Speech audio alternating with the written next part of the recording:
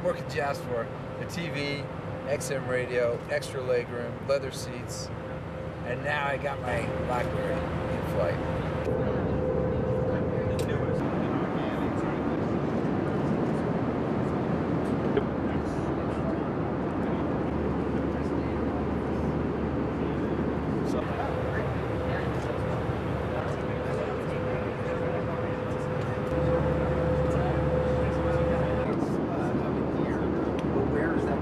All the things you come to expect as absolutely essential in email, and deliver that to you for free in the sky in a way that I think really is going to delight users and surprise them as to the ability to even send an SMS, when they're an hour out for their friend to pick them up.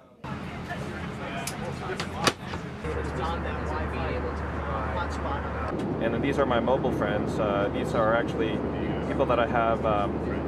It never did, okay?